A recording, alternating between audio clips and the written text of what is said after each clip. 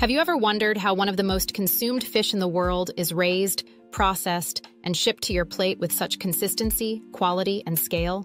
Welcome to Next Harvest Network, the place where agriculture meets innovation. Today, we're diving deep, not into water, but into the world of tilapia farming in China. A system so efficient, so advanced, and so massive, it's become a global model of agricultural technology in action. Let's begin where it all starts, the water. Across China, from Guangdong to Hainan province, massive water bodies are dotted with floating cages and carefully managed ponds. But these aren't your average fish ponds.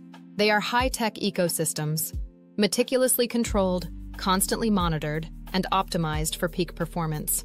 Every tilapia you see swimming is part of a finely tuned operation powered by modern aquaculture technology. Farmers use automated water quality sensors that track everything from pH to ammonia levels, temperature, turbidity, and dissolved oxygen, all in real time. If the oxygen levels drop, aerators kick in automatically. If the water temperature fluctuates, alerts are sent instantly to farm managers' smartphones. It's farming at the speed of data. Next comes breeding, a highly regulated process. Breeding tilapia requires precise genetics and perfect environmental conditions. In China, hatcheries operate like clean rooms, using UV-sterilized water, hormone-free breeding methods, and temperature-controlled tanks to ensure that only healthy, fast-growing fingerlings make it to grow-out farms. From hatchery to grow-out, these young fish are transferred into ponds, cages, or recirculating aquaculture systems, RAS, depending on the scale and location of the farm. Let's break those systems down. Earthen ponds are the most traditional and still widely used, thanks to China's favorable climate and abundant land. Floating cage systems are used in lakes and reservoirs, ideal for large-scale production while conserving land. RS, recirculating aquaculture systems, represent the most high-tech end of tilapia farming. These indoor, closed-loop systems recycle up to 99% of the water, making them perfect for areas where water is scarce or environmental impact must be minimized. Once the tilapia are in their grow-out phase, feeding becomes the next priority. And again, technology steps in. Gone are the days of hand-feeding fish with guesswork. Today, farms use automated smart feeders, machines that release precise amounts of feed based on fish size, appetite, and time of day. Some even use underwater cameras and AI to detect fish behavior and adjust feeding patterns automatically. This not only ensures optimal growth, but also reduces feed waste, which, as many know, is one of the biggest costs in aquaculture. Now fast forward a few months. The fish have reached market size. So what happens next? Harvesting and processing. The fish are carefully netted and transported to nearby processing plants. And this is where Chinese tilapia farming becomes truly world-class. Inside the plant, the process is fast, clean, and highly automated. Fish are stunned using humane methods, scaled, gutted, and filleted with precision machines.